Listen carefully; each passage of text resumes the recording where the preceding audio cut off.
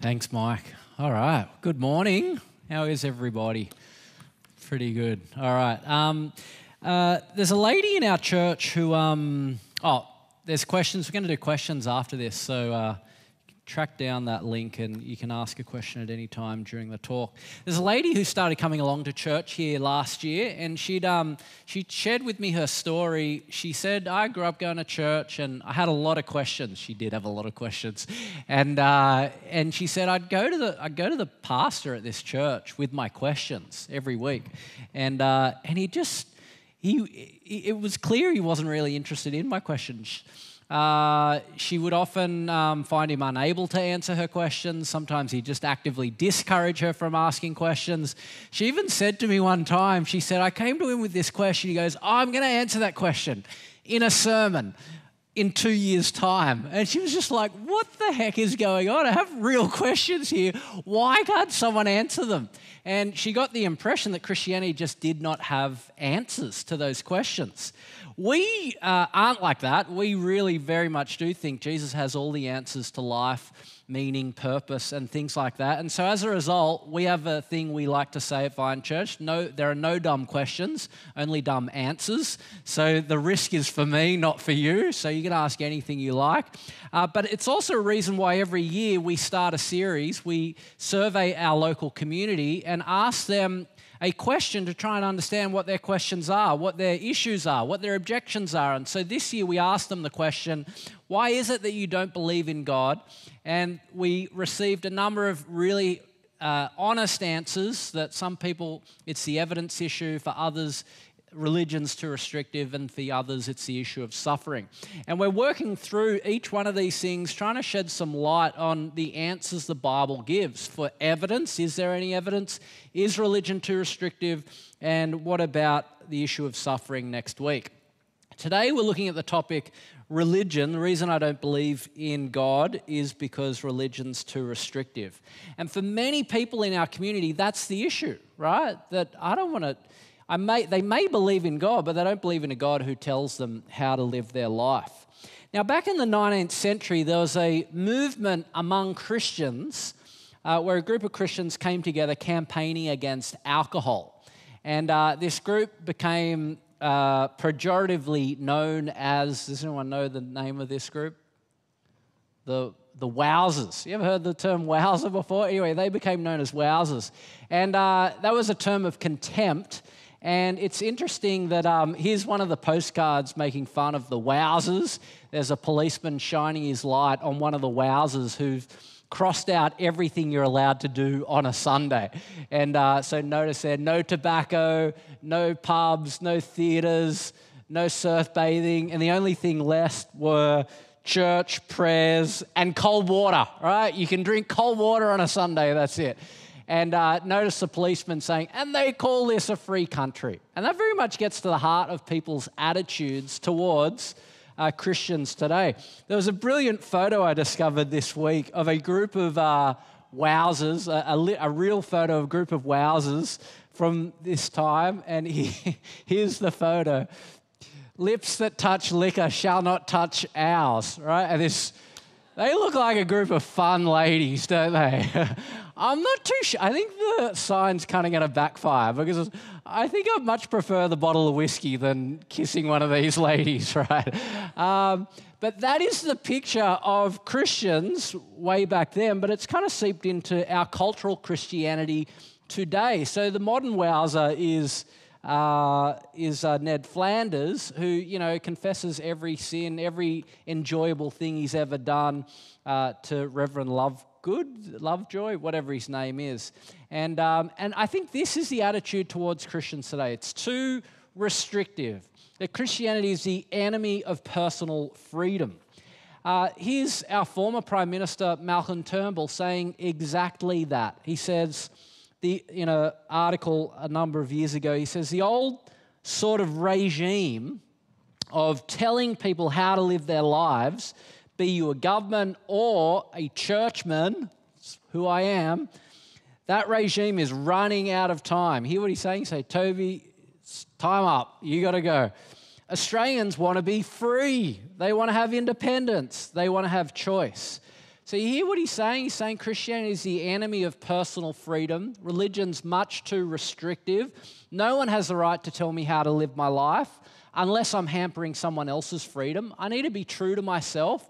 Everyone should be free to live however they want, so long as they're not hurting anyone else.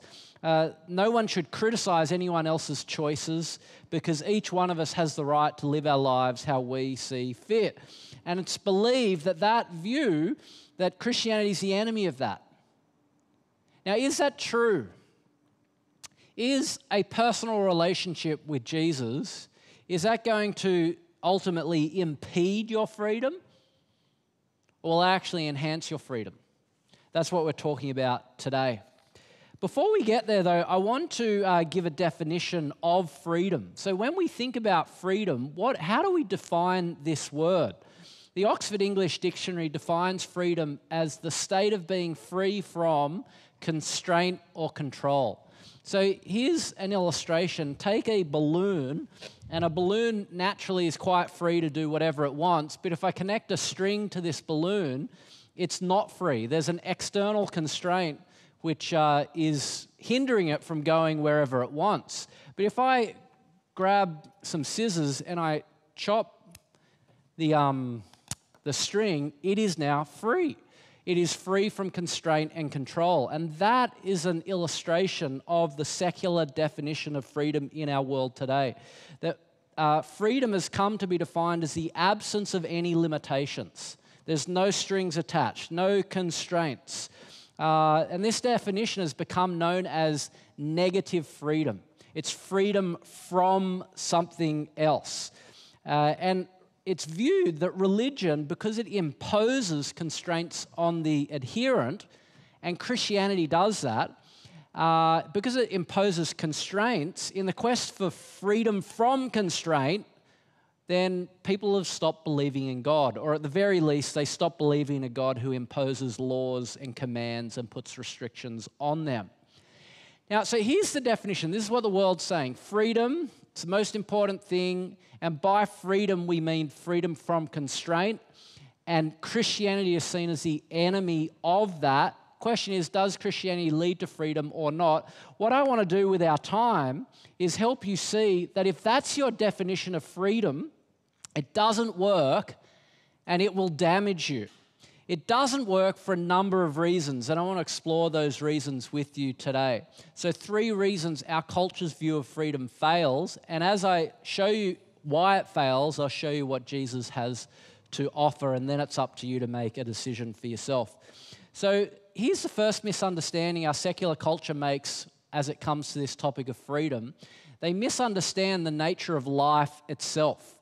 So this idea of freedom's doing whatever you want without constraint doesn't work because it misunderstands how life works, and it misunderstands how, as humans, we thrive in some environments and we break down in others. And the classic illustration of that is of a fish.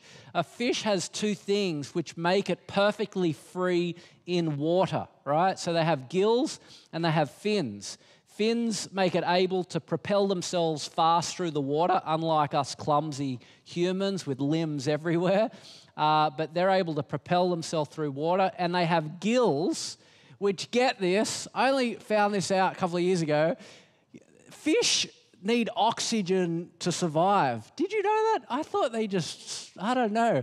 I'm like, where do they get this oxygen? Because they don't come up. They turn, I mustn't have been paying attention in biology, right? But they turn the water into oxygen with their crazy gills. I mean, flip, that is amazing, right? So they are perfect in water, but imagine you're Freddy the fish, and one day you're all in this water and you're like, ugh, this water, it's just too constraining.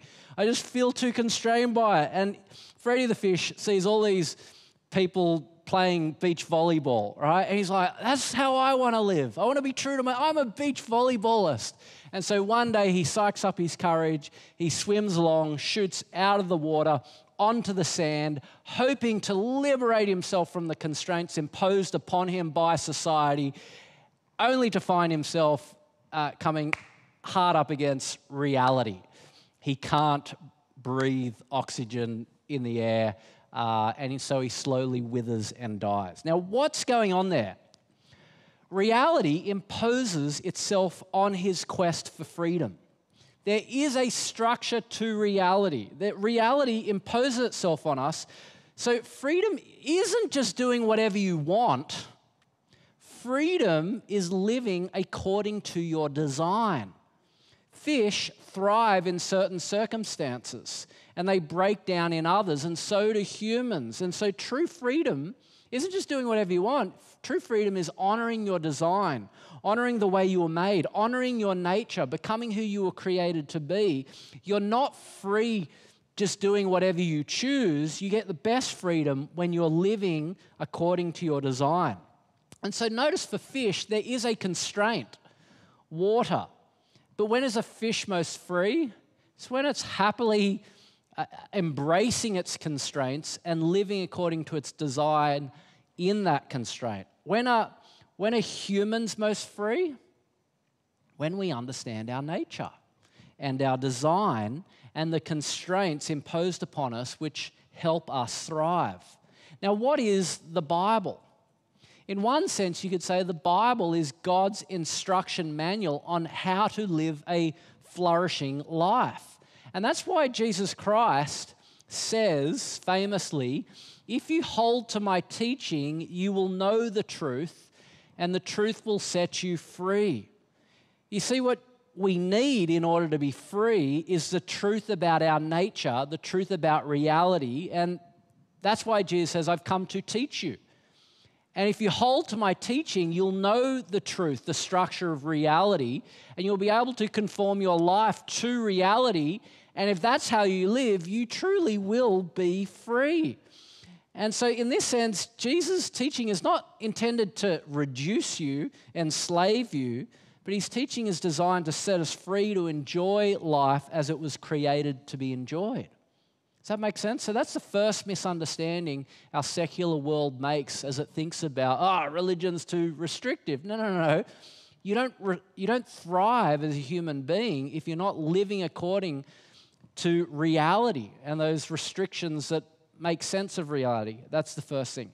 The second misunderstanding of our secular culture is that it misunderstands the nature of love. So I've been saying that we're free when we live according to the way God's designed us. And that brings us to the question, well, how has God designed us? Just as fish are designed to live in water, what is a human being designed to live in? And the answer, the Bible says something backed up by contemporary research on human flourishing. The Bible says that humans are made for relationships. So here's what Jesus says. He was asked, what's the greatest commandment? And he says, greatest commandment's to love the Lord your God with all your heart, soul, mind, and strength. And secondly, to love your neighbor as yourself. What's he saying there? He's saying the purpose of life, the meaning of your life is to have healthy, flourishing relationships, both with the God who made you and with the others he situated you in families and communities around about. And so you see, relationship is one of the ways which just shows how the secular definition of freedom just doesn't work. That freedom is just to do whatever I want. You can't have a healthy relationship if you're just doing whatever the hell you want. The idea of freedom's just doing whatever I want, absence of restraints. If you've ever been in a friendship, if you've got a sibling that you're close to, if you've got kids, whatever relationships we find ourselves in, these are the aspects of life when we do feel most free. These relationships we find out, that's what life is about. We're most free in life when we have relationships of mutual love and care. Friendships, families, church community, romantic love. But here's the paradox. The moment you get into a relationship and the deeper and the richer it becomes, the more you have to give up your independence. So last night, I went out with a friend for dinner, and my friend has just he loves subcontinental food, just loves Indian, Sri Lankan food. And so he's like, let's drive out to Toongabbie for some Sri Lankan, right? And I'm like, I'm sure that we can get Sri Lankan pretty nearby in Surry Hills, can't we? He's like, nah, Toongabbie, best Sri Lankan in Australia. We got to go there, right? And I like Sri Lankan food, but I'm like, really? Like, that's a lot of time driving out there, a lot of petrol. But friendships only work to the degree that you give up a measure of your personal freedom for the relationship. And so we drove to Toongabbie and had some great Sri Lankan food out there. That's how freedom works. If I want to know the freedom of friendship, I've got to give up some freedoms, like my time in a car.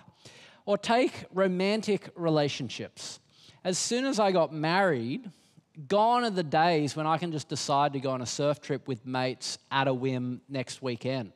These days, if I'm going to go on a trip, I've got to give my wife notice. I've got to ask her, can I do this? I've got to check in with her because I'm not independent anymore. And we make jokes about this, that when you get married, you lose your independence. He's on the ball and chain, or, whatever. We make jokes. But this is a necessary outcome of entering into a relationship. In the best marriages, the husband and wife are willing to sacrifice their freedom for the good of the other. And they accept the constraints that arrive from having to live with someone else. And so if I don't check in with Liz, hey, I'm thinking about going on a road trip with some friends, does this date work? She might say, hey, that'd be great, yeah, go for it. Or she might say, actually, that doesn't work. I've got dinner with some work friends that night and I really need you to be there. And if I say, well, look, I'm sorry, I've got to be free from any external constraint, just got to be true to myself, I'm a surfer, just got to follow my heart, chase my dreams, my relationship's not going to be strong and I'm not going to enjoy the freedom of love. To know the freedom of love, you've got to give up your freedom, a portion of it. You've got to accept constraints. You can't be completely free in the contemporary sense of the word, like a balloon without a string. You can't be complete and at the same time be in a relationship. Does that make sense? Now, that's what you and I were designed for. Relationships of mutual love and care which link us to one another, constrain us. They put restrictions on us. Now, what's interesting is, and that's why the modern secular definition, it just doesn't work. And contemporary researchers are noticing that. So here's Jonathan Haidt, who is a brilliant writer, not a Christian, a secular Jew. He's I always forget. He's some kind of psychologist. Anyway, written a whole bunch of really helpful books. I think he's at NYU University as a professor there as well. Get anything he writes, really good stuff. He's kind of a tad on the left of politics, not a Christian, so he doesn't have he's got no vested interest in saying this, but this is his research. A number of years ago, he wrote a book on happiness, the happiness hypothesis, exploring when and how human beings thrive, and this is his conclusion. He says, having strong relationships strengthens the immune system, extends life more than does quitting smoking, speeds recovery from surgery, and reduces the risk of depression and anxiety disorders. So you can smoke like a chimney, but if you've got a good friendship group, you're going to be okay, all right? That's what he's saying. He says it's the key to life. Jesus is saying it's the meaning of life. And notice where he goes after this. This is not a Christian saying exactly what I'm trying to tell you from the Bible. He says, an ideology of extreme personal freedom, get that? That's what our culture's got. An ideology of extreme personal freedom can be dangerous because it encourages people to leave homes, jobs, cities, and marriages in search of personal and professional fulfillment, thereby breaking the relationships that were probably their best hope for such fulfillment. You hear what he's saying? When human beings just live for their own personal freedom, autonomy, and ambition, thinking, that's going to lead to my flourishing as a human being, They chop the ties to their relationships, which he says was their best chance at flourishing at life. Very same thing Jesus is saying. The two greatest commandments: love God, love your neighbor. This is what life's about, relationships. But our secular definition of freedom, no constraints, doesn't understand that. And no wonder our society is becoming fragmented, disconnected, and we're seeing this epidemic of loneliness because we're told from day one, pursue your own individual freedom. Don't let anyone else constrain you. And the result, profound, deep loneliness. There are other reasons for that, but it is interesting. But Jesus comes and says, no, it's when you are loving, that's when you're truly living. But love puts constraints on us. So the secular definition misunderstands the nature of love. One final quote, I want to show you this. This is from John Stott, who is arguably the most influential Bible teacher of the 20th century. Listen to his talks and read his books, very helpful. But in one book, this is what he says, very profound. He says, true love places constraints on the lover. For love is essentially self-giving. And this brings us to the startling Christian paradox that true love is freedom to be my true self as God made me and meant me to be. And God made me for loving. But loving is giving. Therefore, in order to be myself, I have to deny myself and give myself. In order to be free, I have to serve. He continues, true freedom then is the exact opposite of what many people think. It's not freedom in order to live for myself. That's bondage to my own self-centeredness. Instead, true freedom is freedom from my silly little self in order to love God and others. That's key, isn't it? The modern secular definition just cuts us off from each other. But Jesus, his whole goal is to reconnect us both to God and to one another. So that's the second misunderstanding. Misunderstands not just the nature of life, but the nature of relationships. Not just romantic, but our friendships, everything. The third and final misunderstanding is that the secular definition of freedom, it misunderstands our own hearts. Because our hearts are tricky. And it's not just the Bible that says this. This is Alain de Botton, a secular Jew, popular philosopher and writer. Really enjoy his books. A number of years ago, I read his book, Religion for Atheists. He is an atheist, but he realizes that Christianity and religion has so much to offer. So he's like, well, how do atheists do the things that religion's good at? And he writes this book. And in the book, he picks up on our culture's infatuation with our own personal freedom. He says there's something wrong with it. And this is what he says. He says, a lack of freedom is no longer in most developed societies the problem. Our downfall lies in our inability to make the most of our freedom. We've grown sick from being left to do as we please.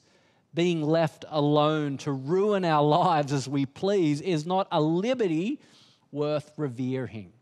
Now, you hear what he's saying there? He's saying when a human being thinks that they have the freedom and that a good life, a flourishing life, is just doing whatever they want to do, there's actually something profoundly sick about that. It's enslaving. He's saying, hey, being left to ruin your life, just pursuing your own petty ambitions, that's not freedom at all. And that's actually the problem the Bible picks up on. The message of the Bible is that there is something wrong with us, and the heart of the problem is it comes in the human heart. And so Jesus Christ says this, very truly I tell you, everyone who sins is a slave to sin. He's putting his finger on a problem, the tricky nature of our hearts. And he's saying this is the final problem with the world's definition of freedom from constraint. He's like, when we think we have the autonomy to live as we choose, that's freedom, it actually creates an enslavement to our own desires. And our desires are what ends up controlling us, and we become ruled by our passions, ruled by our whims, ruled by our feelings. And all of us know the pull and power of our appetites. That our hearts are shifty, and they lie to us, and they sometimes attach to things with too much intensity, which isn't good for us.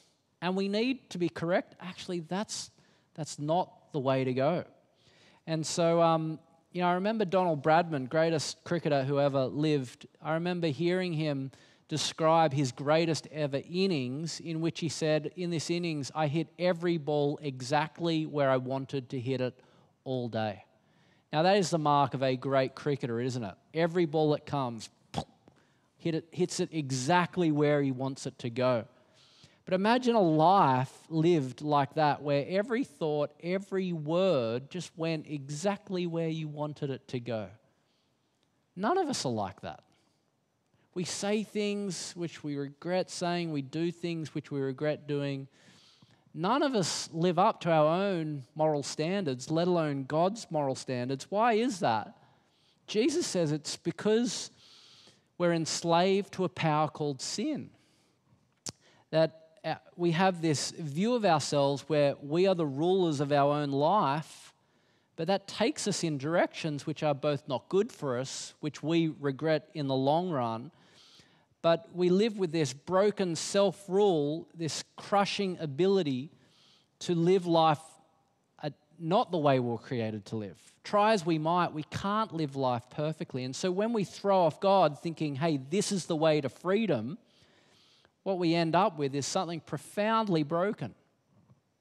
That lives that are broken, enslaved, polluted, relationships that keep failing because we're missing God's direction in our life. And that's why Jesus says, hey, very truly, everyone who sins, that is, everyone who places themselves at the center of the universe, pursuing their own freedom above anyone else's, where they're not loving the Creator who made them and not loving their neighbor, when anyone who sins, they become enslaved to their own selfishness. See, true freedom isn't living however you want. It's living according to your design. It's finding those restrictions that fit us and free us. It's submitting to the truth and living a life of love. Even often that means giving up your own freedom for the sake of others. And so the secular definition of freedom, it misunderstands the nature of our heart, which shrinks our lives to our own concerns, our own passions, our desires. We latch on to things, and that actually enslaves us, doesn't free us. Let me give you one final example. Imagine you're sailing to Tahiti with a bunch of people, and you're on this boat, and you set the course. Okay, Tahiti's that direction. Tahiti becomes this external reference point which constrains the direction you're going to live in, right? I mean, you could go any direction, 360 directions, right? But you're like, no, and as you sail there, anytime you kind of go off track, you've got to reset the course back and orient yourself to the goal of Tahiti. That's where you're aiming for, somewhere beautiful, somewhere amazing, but the destination, the goal, it actually constrains you. It draws you towards it and nowhere else. And you're bound to have to keep coming back to that direction if you want to experience the freedom of a sailing trip to Tahiti. But imagine you're on the boat and someone says, I feel so constrained by this direction. It's so narrow going in that direction. Why don't we all get to decide for ourselves where we want to go? Let's not there be an external reference point. Let's bring the reference point to within the boat, us. Now, if that's the case, where do you end up? Well, you end up anywhere, nowhere. You end up sailing around in circles, adrift, just floating through life. That's not freedom. When we throw off God's authority in our lives, when we throw off the place where his authority is drawing us to, and we make ourselves the own authority, we end up with desires that rule us and shrink us and take us away from going to the glorious destination God's got planned for us. See, when we rule our own lives and follow our own individual freedom, life turns in on yourself. And you know, God's goal for you, he has a goal. His goal is to take you somewhere noble and wonderful and greater than where you could go on your own. And in the craziness of our thinking, we think, oh no, that's narrow, that's restrictive, that's constraining. There's no freedom going to Tahiti. But God's like, no, I love you guys. I made you. True freedom is being constrained to go to a glorious destination. It's to have God take us somewhere noble and good, to love. It's to have God say to us, I made you, and I made you to know me. I made you to know others. That's the purpose of life. And that will bring necessary constraints and restrictions in your life. But that's actually when you're most free. And so I take it there are some of you here for whom these ideas are quite new for you, and you're not sure where you stand with God. And I just want to encourage you to keep dwelling on these things. This is of great importance, what we're discussing. If it's true that there's a God who made you and cares for you, you'd be crazy to leave him as a footnote in your life. And Jesus came to set you free. It's glorious what he's come to. I mean, talk to any Christian. They happened a while ago for me, and I still can't get over what God offers me.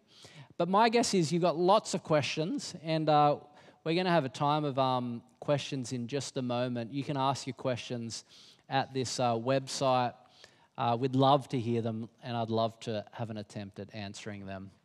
I'm going to pray, and then the band's going to jump up and lead us in prayer, in song.